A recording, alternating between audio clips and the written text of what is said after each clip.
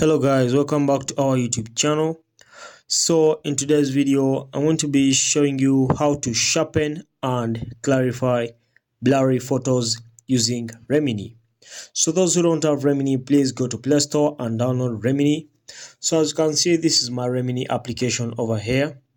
So when I open my Remini application, as you can see, when I come to settings over here, I am in the Pro version of Remini and I subscribe to the Pro version of Remini.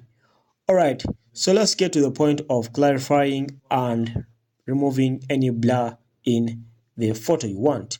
Alright, so to do that, come to your photos over there and make sure you're in the enhance section over here, the first one.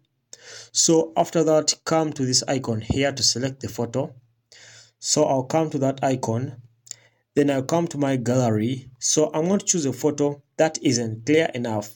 So this photo isn't clear and it's a bit blurry. Alright, so after choosing it, choose enhance over there.